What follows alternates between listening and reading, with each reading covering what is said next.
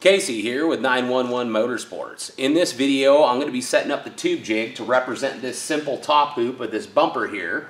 And once I get it all adjusted like it is right now, I'm then going to take it down, copy it, and make this tube that fits pretty much the same. What do you know?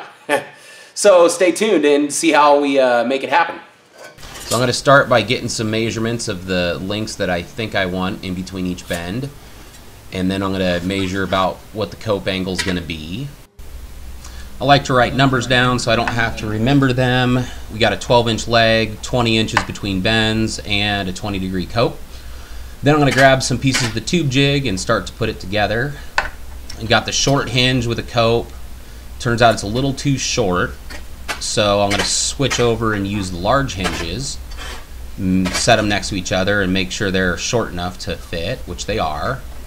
Then we'll start by putting the cope on there and take out the extra extension tube, put the hinges together, add the last cope, and then we can put it on the vehicle.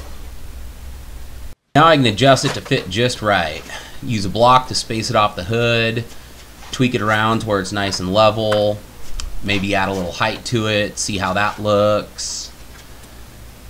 Then I can grab another piece and get an idea where the headlight hoop's gonna go, see what that looks like. I don't like the heights, and I can move it back down. Just another nice feature of the jig is you get to check things. That's looking better, but I want the cope right next to the bend. So I'm gonna extend the center hoop a little bit. Then I'm gonna knock it back down to where it's level.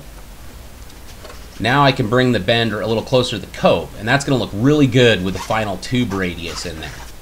Now I can line up the rotation for the copes using the slots in the tube jig and eyeballing those with the center of the tube.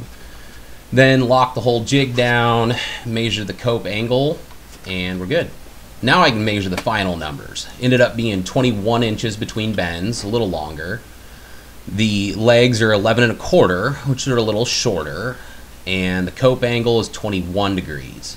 Then I can measure the overall length of the tube to bend, add a few inches, came out to be 48. Next, I need to use an angle finder to figure out what the bend angle is. Then I can figure out the tangent point or start of bend by holding my angle finder against the die and marking wherever the two contact each other. This works because every die is the center line radius of the tube. So every contact point is the tangent or start of bend. I like to bend the easy way, so I'm going to be bending from the center out. I'm going to measure the center line of the tube and then line that up with the center of the jig. Next, I can mark the center line of each bend, which is pretty easy just to eyeball since they're right next to each other.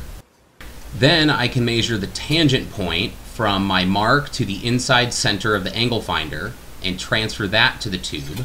That number ended up being 4 1/8 of an inch from tangent point to center line of bend. Lastly, I'm going to add the bend offset for my bender, which is the distance to the mark on my bender where I start the bend. That's the easy way to do a bend layout, by transferring the center line to tangent point using an angle finder. Then I'm going to transfer the bend angle to a larger angle finder. Okay, load this in the bender. You got center line, tangent, and the start mark that lines up to the little mark of my bender. This is also the U-strap that holds it in. Add a little oil and start bending. I just changed this on my bender for the video so you could actually see a little more. Then I use my angle finder and just bend it until the legs of the tube line up with the angle finder. Now I can check the bend by setting the tube jig on top and using a speed square to make sure everything's square, and then just looking at my marks. Everything's looking good, so now I can transfer my start mark to the other side of the tube for the second bend. Load my tube just like before, center line, tangent, and then the start mark, and then the transferred one to the other side, lined up with my mark and the strap. Now, since this is just zero rotation, I can eyeball and make sure the first bend is in line with the die and go ahead and make the bend. I like using a manual bender because I can actually feel when the tube bends at the very end of the bend, so it helps to make it accurate. When I'm using an angle finder like this, when I relax the machine, it actually unsprings back, and so I can really verify it's the right angle. Okay, got both bends done. Now I'm going to set the jig back on top, use my square to make sure it's all nice and square and things are looking good. Everything looks good. So while it's here, I can actually just transfer where the copes go. I don't even need to measure the cope distance. I can just line it up and eyeball where the cope is. I'm actually making two marks here. One is where the notch is going to start, and then the other one is where I saw cut it. Okay, the last thing I need is rotation of cope, and this I do want to measure. Use a flat bar, stick it in the slots of the tube jig, and then I can just set an angle finder on there and measure it. Or I can use my fancy rotation gauge and do the same thing. Then I want to transfer the rotation marks onto the tube using that rotation gauge, and I'm using the far side of the gauge. It's got a little slot in it to make sure the Sharpie mark is exactly in the center of the tube. The rotation came out to be about 8 degrees.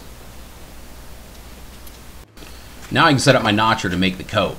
Start by adjusting the angle of the cope, get that set, then I'll set the distance to where I want the cope according to my mark, and then use my rotation mark to get it close. Then I still like to use a rotation gauge to actually make sure I'm 8 degrees like I need to be.